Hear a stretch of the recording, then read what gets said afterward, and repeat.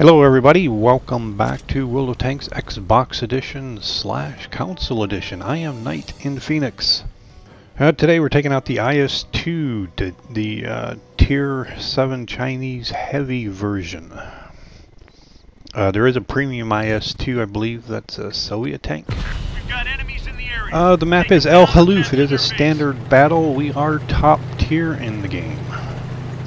Well, I tell you, this Chinese IS-2 sure does like to meet Tier 9s a lot.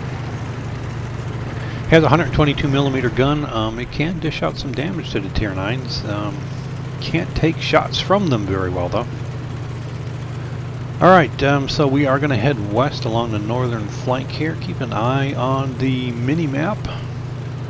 While I have moved over 2 grids or kill zones, whatever you want to call them, most of our team has pretty much remained stationary. I do have one heavy tank motoring along with me. So at this point it appears there are 2 people in this particular game who have some idea how to play this map. So being the map genius that I am, I figured I might as well share some of my knowledge and ask for a little assistance. And actually, to my surprise, I get a response. Axe Robert is on his way. I guess he was just waiting for instructions from the higher command. So at this point we make a decision. We're going to sit here. We're not going to push up to the opening on our left and get between that opening and the end curve there. No sense with only 2 of us here. Watching the mini-map, we do have at least one other guy, probably Axe Robert, coming up to give us some assistance, so we're going to wait for that. So we're going to pre-aim on the corner up there. If anybody does pop out, hopefully we'll be able to get a shot on them. Now I did notice there are 2 enemy T-29s. The last thing I want to meet at this position is a hull-down T-29. This gun will penetrate the top dome, the cupola on the T-29, if I can hit it. Alright, so our friendly heavy has moved up to see if anybody's coming around the corner there, and a 150 is coming up, and there's also an IS.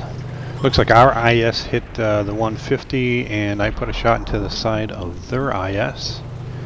And what we can see there, we see 3 enemy heavy icons. Looks like, looking at the minimap, Axe Robert may have finally joined us up here. Now the IS-2 is capable of bouncing some shots, but it is not going to bounce very much. I could push forward, push around to that corner up there and try and engage those guys. In my opinion, it's kind of suicide. My reload is 10.2 seconds. While the accuracy, I think it's like 0.40, is workable at close range. The bloom, when you move the turret or the tracks, this is not a tank where you can like poke out and take a shot. As you move those tracks, that circle blooms so big, and then you have to, once the bloom is done, then you go into that 3.4 second aim time. So I'm going to have to be content just sitting here taking shots of opportunities. As we just saw there, we do have a T-29 at the end. This is weird. Looking at this right here, I don't know if it's because of how far back I am in the angle. There's usually a little crop of rocks at the bottom, where right below my reticle there. So I was thinking the T-29 could get behind those rocks there, keep his lower plate protected, and I'd have to try and shoot his cupola and get lucky or not lucky and hit it. Fortunate enough for me, he had to move out far enough where he actually exposed the front of his tank, and it was no match. So I think I noticed earlier that Axe Robert is a standard Tiger. Oh, and here's the auto lock, not the auto lock. I did auto lock on the T-29. 0 penetration, point blank range. Certainly didn't look like it hit his turret anywhere.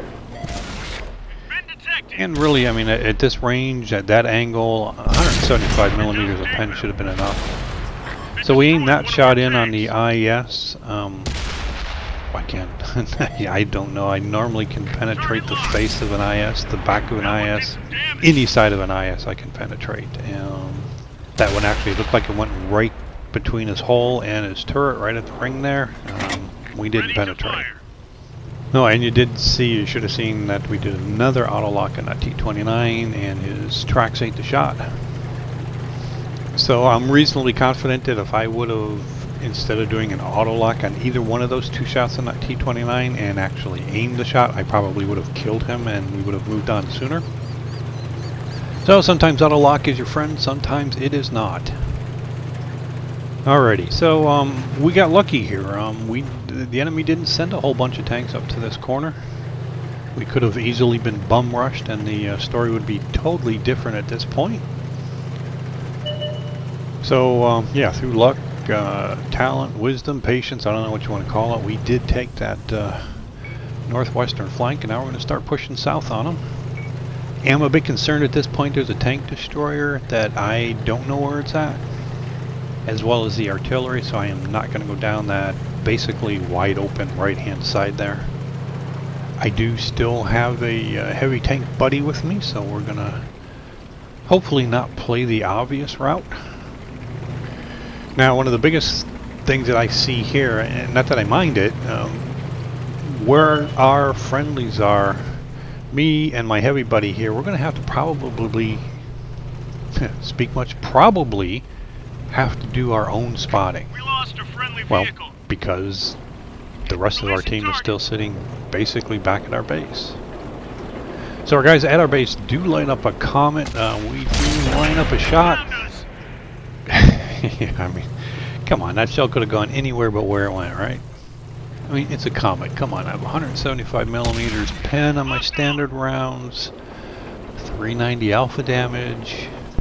We won't give him the opportunity to get away twice.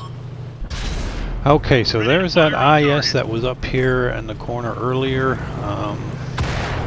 After I shot my gun, I did get detected, did take a shot from the IS, at which point the artillery decided to throw a shell in there. Now I'm pretty sure the IS is my spot. Was my spot. It's dead now, right? Now this is interesting. I'm not detected. My sixth sense isn't on. I've got that E2 coming at me. It looks like that double set of bushes right there actually work in this game. You know, he was a mere 200 meters away, and I did not get detected until I actually fired the gun through the bush. Well, actually, I don't think I even got detected after I fired the gun, did I? Pretty sure it wasn't until I actually backed away from the bush and started up that hill where I probably became higher than the bush, and then the E2 actually set off my sixth sense. So just for future reference, as you guys push on this flank, that double bush there can work for you. Alright, so we are up 2 tanks. That's one of those confusing things. We have 11 kills, they have 10, but we're up 2 kills. Looks like somebody somewhere ended up killing themselves.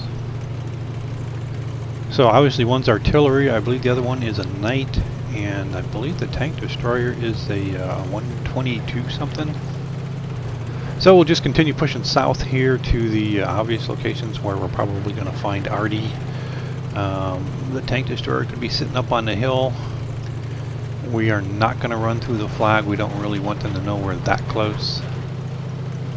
Obvious concerns are the artillery and the tank destroyer. I still have my heavy buddy with me, so I'm not all that concerned about a Knight getting around and starting to run circles around me. Not that a moving Knight can actually hit anything. Alright, so bonus, we detect the Knight and the artillery. We are going to ignore the Knight for a moment. We're going to let him take a couple of shots at us.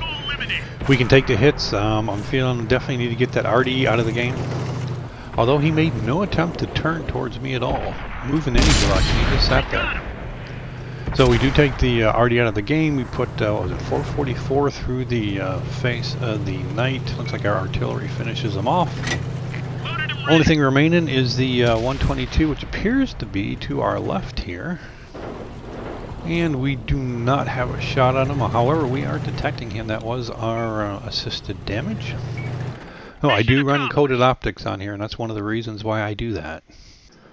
Alrighty, so that is that one. Although we were a bit concerned about the lack of friendlies coming up to the northwest with us, it looks like we didn't really need them. With our 2x multiplier for the day, we did just under 4,700 XP. We got 3 kills, 2,033 damage, 3 detected, 16 assists, and we did block 135. I believe that was one of the shots from the Knight. Like I say, this tank can bounce some shots. It doesn't bounce very much. Alright, so that does put us at the top of the leaderboard. I think a game or two after this I did unlock and purchase the 110. So this will probably be the end of my IS-2 videos for a while. So, if you enjoyed the video, please click the like button. Comments, questions, or anything else on your mind, leave them in the comments section below. If you haven't already subscribed, please do so. You'll get notifications from YouTube when I post new videos. And as always, I thank you for watching, and I'll see you next time.